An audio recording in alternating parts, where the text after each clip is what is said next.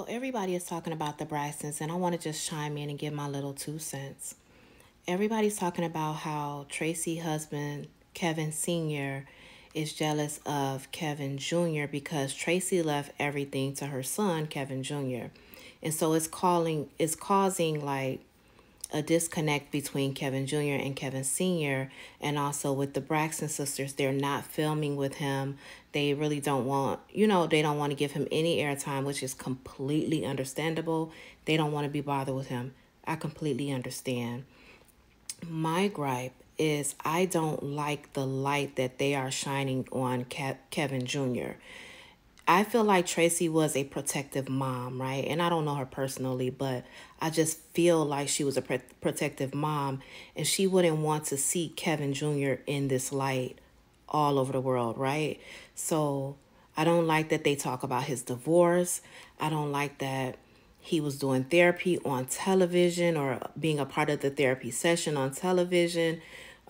He's at the dinner table with them, and he appears to be very inebriated because his words are slurred, and they're asking him questions about his mom and his dad and things like that. I just feel like TV isn't for everything. They could have did the Braxton sisters and still mentioned Traci without these parts of her son. Even if he was in it in a positive light, I hate the negativity that they're putting out there for Kevin Jr.